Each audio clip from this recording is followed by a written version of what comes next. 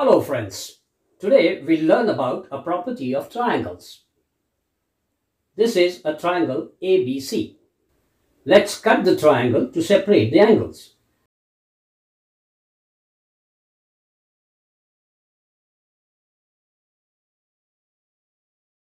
And place the angles touching each other.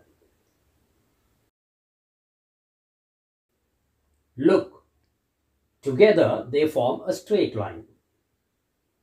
We know that a straight line makes an angle of 180 degrees. Thus, the sum of the three interior angles A, B and C is 180 degrees.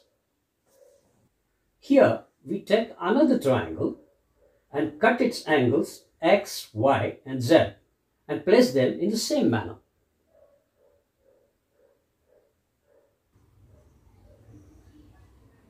What do we find? They too form a straight line.